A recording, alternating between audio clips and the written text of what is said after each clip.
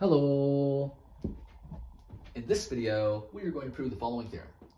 For all complex numbers z, the cosine of negative z is equal to the cosine of z, and the sine of negative z is equal to the negative sine of z. In other words, cosine is an even function, sine is an odd function. Okay, now to start, let's remind ourselves of our definition of cosine and sine. For each complex number z, we define the cosine of z to be e to the iz plus e to the negative iz over 2. And sine of z is e to the iz minus e to the negative iz over 2i. Okay, so now let's get into proving this theorem. To start with the proof, since we're trying to prove a statement about all complex numbers, let's give ourselves an arbitrary complex number. We'll call it z. From here, we want to show that these two facts hold. Let's deal with cosine first.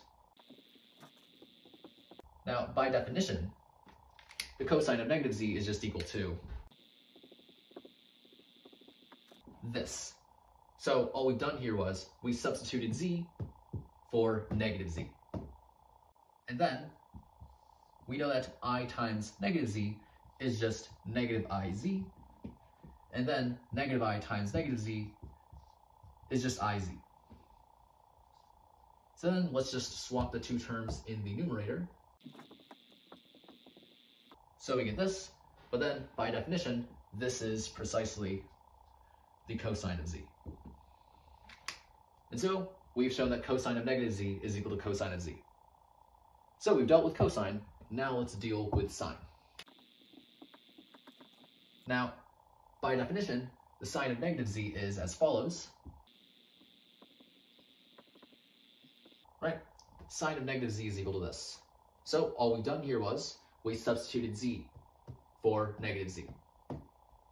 And then we know that I times negative z is equal to negative iz.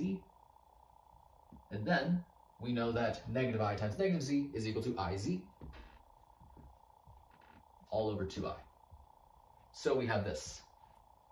But then we can all agree that the numerator is equal to this, right? If you distribute the minus sign across, you get precisely what we have here. But then, by definition, e to the iz minus e to the negative iz over 2i is equal to sine z. So this is just negative sine z. And so we've shown that sine of negative z is equal to negative sine z. So that's exactly what we wanted to show, right? We've dealt with both cosine and sine. So this completes the proof. And so yeah, that's pretty much it for this video.